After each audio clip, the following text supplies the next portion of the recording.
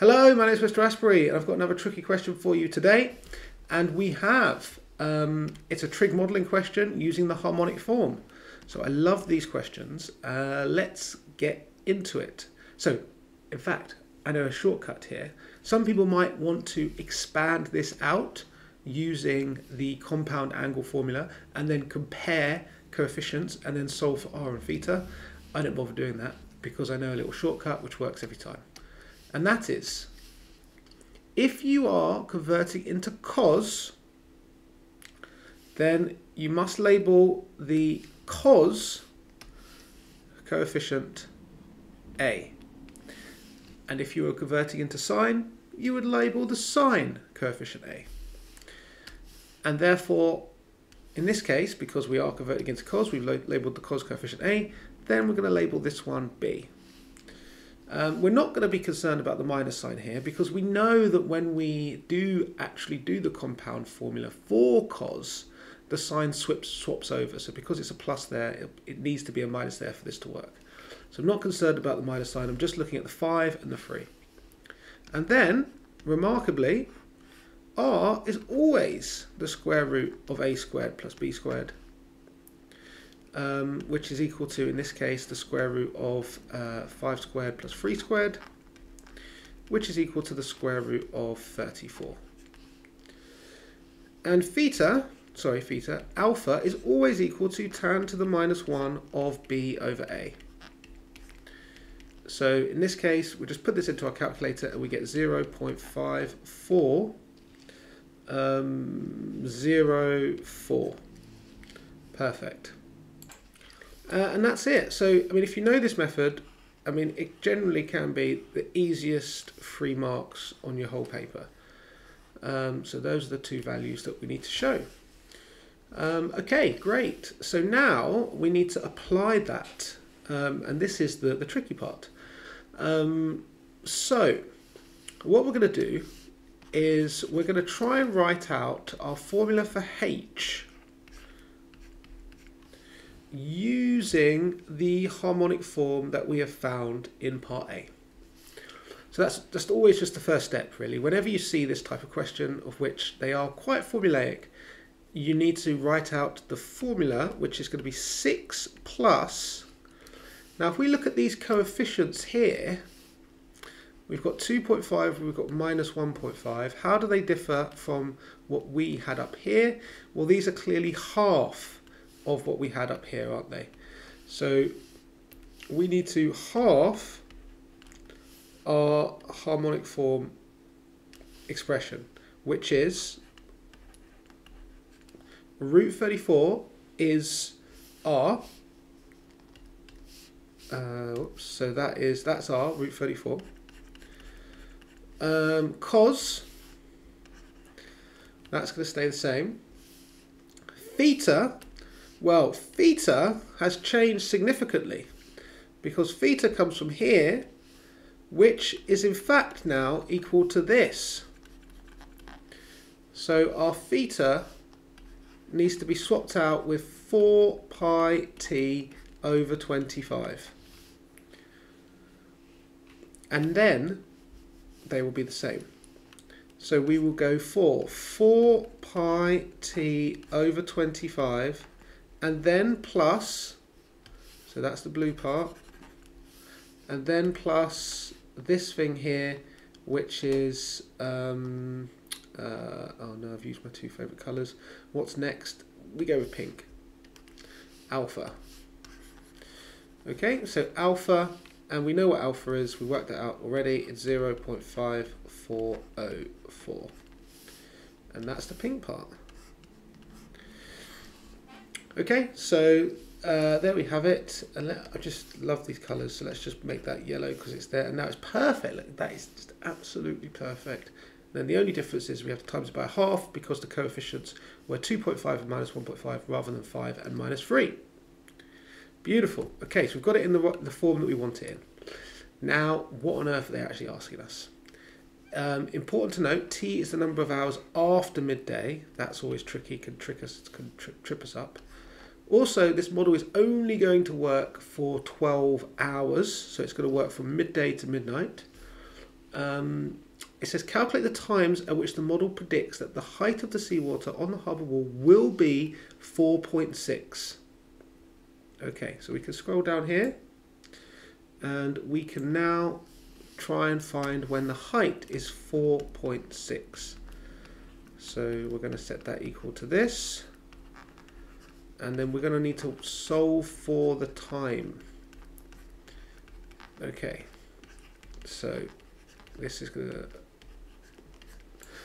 Okay, so let's rearrange for cos as the subject. So cos of this, let's rearrange this. So the first thing we're going to have to do is we're going to have to minus 6. So this 6 goes to that side. We're going to then divide by a half root 34.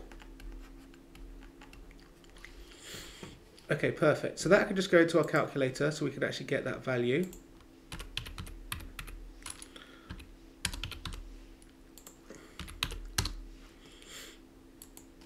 Okay, so let's just write it out as minus 0.4801. 2. Annoying. Okay, fine. So now what we're going to need to do is take inverse cos of both sides. So this will give us 4 pi t over 25 plus 0.504 is equal to inverse cos of this number here. And then we can actually find what that is by doing the inverse cos of the exact value. We're going to want our calculator in radian mode though. So answer equals, and we get our first solution for 4 pi t over 25 plus 0.5404. And it looks like this, so let's go with 17. Okay, now, critical. As soon as you do inverse cos or inverse tan or inverse sine on your calculator, I implore you to then go and find the second solution before you do anything else. So the second solution for cos is 360 minus the first, or in radians, which we are in, is 2 pi minus that answer. So that answer is already in your calculator, so do it straight away, and we get this. Okay. Now, perhaps we may even need another answer. Who knows? Well, we can find out if we do need another answer. What we can do is we can take the range, and because we are solving for not just t initially, the input function into the cosine is this. So we can manipulate the range by timesing through by 4 pi over 25 and then adding on 0.504.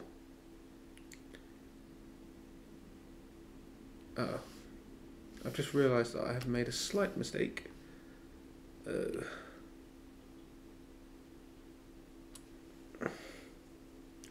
But it doesn't affect anything, does it? Because we've not actually used this here. I've just copied it down wrong, which is absolutely fine. You guys are going to forgive me, and you're all going to be all fine with that. Absolutely fine. Okay.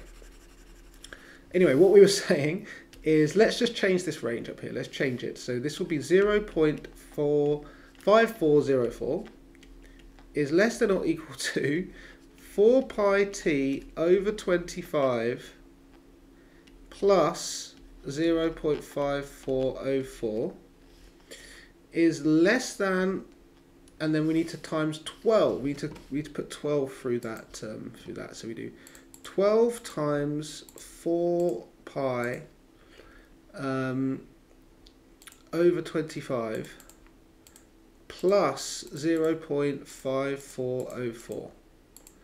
Okay. So that goes up to 6.57. Fine. Now the question is, I've got two solutions so far. Do I need another one? Well, both of these are in the range. This is good. To find the next solution, I would add on 2 pi to this one. I think this is going to be out of the range and therefore not required.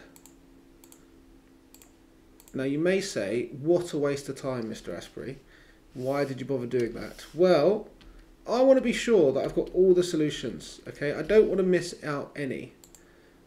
And in fact, this one is no good because it is bigger than this, so it's not in the range for this particular input. So that one could go. So these are the two, and I know that now for certain, so I can feel confident that I'm going to get the answer right. Okay. Okay. So we know what we know.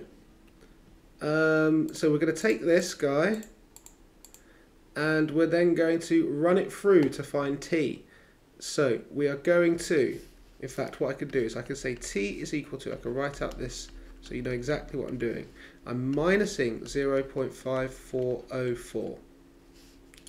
I'm then going to divide it by 4 pi over 25. And then I'm going to do exactly the same for this one as well. I'm going to minus 0.5404. I'm going to go all over 4 pi over 25, and that is going to isolate and find t, and I'll do that on my calculator now. Okay, I've done that and I've got 2 values for t. The question does ask though for the times. Again, another thing to try and trip you up.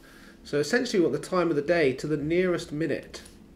And remember what we said before, that this is the time after midday. So 3 hours and that certain amount of minutes past midday. Well, what we can do is we can take the number of minutes, so just isolate that, which looks like this, and times that by 60, and that gives us 2.76. So that decimal there, sorry, is how much of an hour past 3 o'clock. So times it by 60, you get how many minutes past 3 o'clock. 3 o'clock, I'm going to write as 1500 hours because I want it to be clear that that is past midday, so it's in the afternoon. And the nearest minute, as it asked, is 03. Okay, we'll do the same for this. So 0.303, we'll times that by 60. And then that is 18 minutes, and 7 hours past midday is 1900 hours. So that is my final answer. And again, we could be absolutely sure that it's not going to get to that level again before midnight because we did that calculation with the trig extra values earlier. I hope you enjoyed that. Check out my live revision sessions. See you in the next one. Bye for now.